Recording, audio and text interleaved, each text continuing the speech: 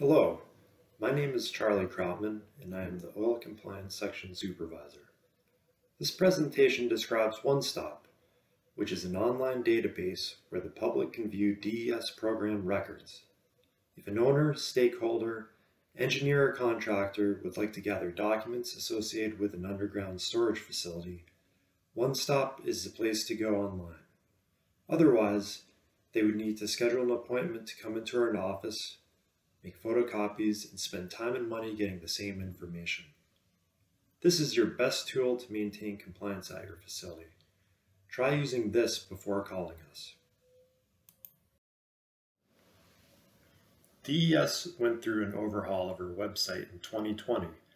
We are still working on updates, although accessing OneStop is easy. Go to our main website at www.des.nh.gov, as noted at the top of the page. Look for the link to OneStop at the top of the page and hit it. After clicking on the OneStop link on our main website, you will enter the OneStop navigation page. Here, click on the button for NHDES OneStop as seen in the slide.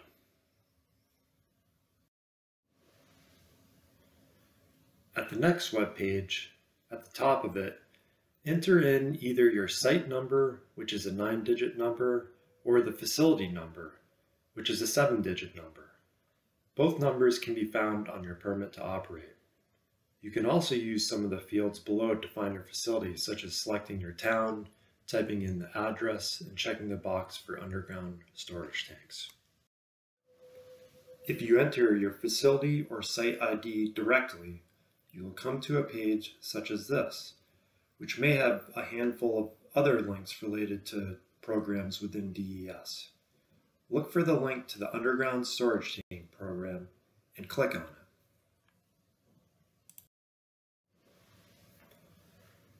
Once you arrive at your underground storage tank facility, the best piece of information off of OneStop is the facility report, which has a link on the left side of the page. There are some other buttons that you can see on this page that you can explore, but the facility report is where you'll find all the compliance-related information. Starting at the top of the facility report, you will find the facility number, which is the 7-digit number, and the site number, which is the 9-digit number. The address of the tanks is located in the middle of the page.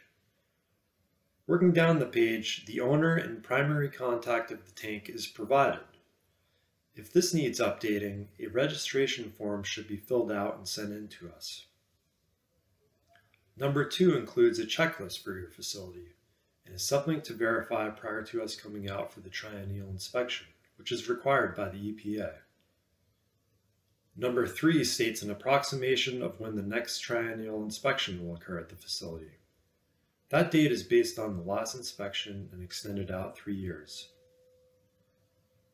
Number 4 is based on the submitted statement of training forms related to the AB operators and when their certificates expire.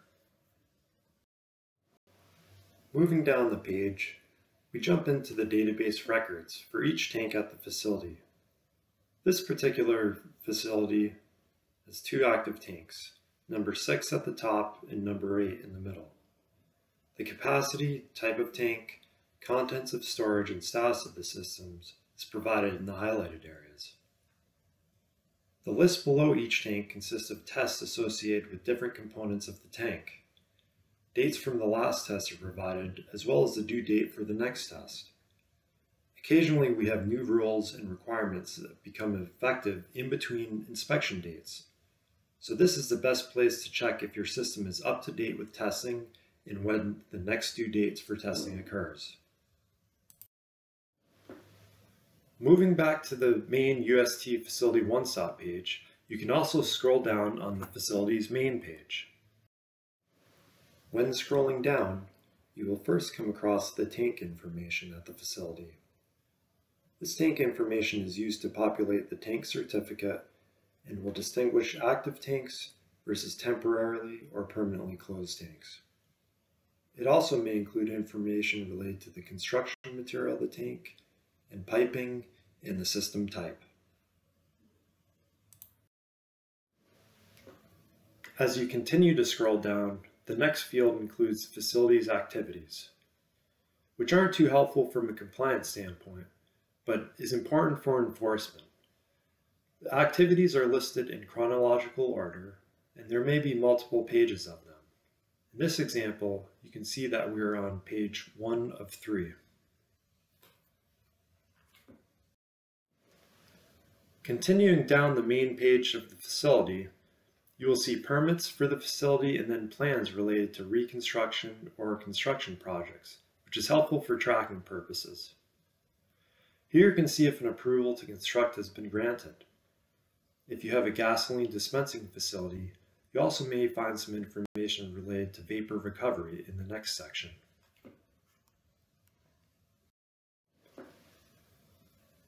The last item you will find at the bottom of the page are the downloadable documents. Second to the facility report that I already detailed, this is a useful resource to view all of the ingoing and outgoing correspondences, testing reports, and permits. Here you can verify if, for example, your contractor is submitting reports on your behalf, if and when they are coming through. Depending on our backlog of uploads, it may take up to a week to verify that the document has been posted. Other useful OneStop tools that we provide to customers include the Waste Division reports and service provider listing. The link to this tool is found if you go back to our main website and then click the OneStop link. In the lower right section of the next web page under Related Content, click the link to Waste Division report and service provider listing. Within this web page, the middle and right side of the page consist of buttons where you can locate volunteer consultants, contractors, and companies that perform testing, maintenance, installation, and design of underground storage tanks. The list is not comprehensive, but is a good start when seeking out assistance at your facility. You can also find some general statistics related to tanks in New Hampshire. So, just as a reminder, to get to OneStop in your facility report, click the OneStop link on our main website. Then hit the button for NHDES OneStop under the OneStop navigation page. Type in the facility or site number on the search page and then click the link to Underground Storage Tank Program.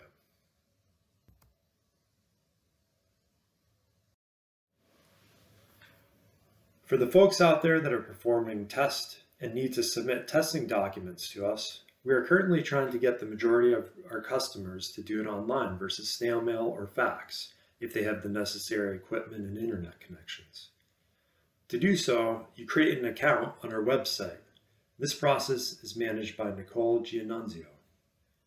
It is a seamless way to get your documents posted and provides an electronic receipt upon uploading the document. All documents must be in PDF format. To create an account, from the main website, once again hit the OneStop link. Under the OneStop navigation page under Related Contents, hit the OneStop Data Provider link.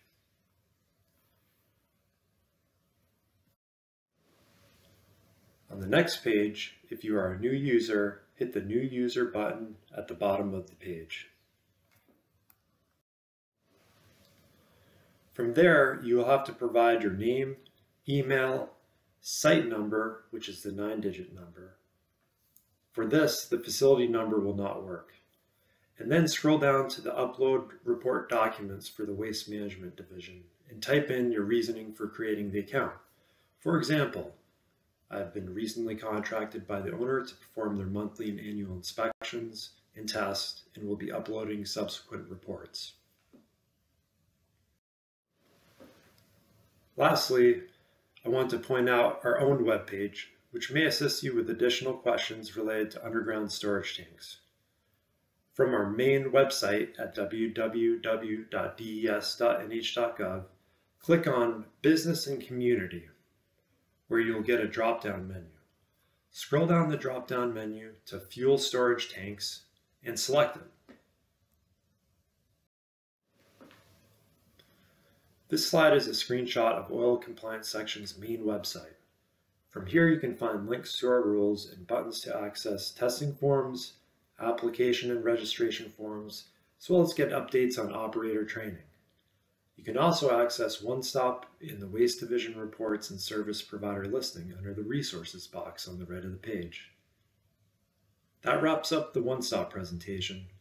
Please remember that OneStop is an online database where the public can view DES program records and is the best resource to check on the compliance of your underground storage tank.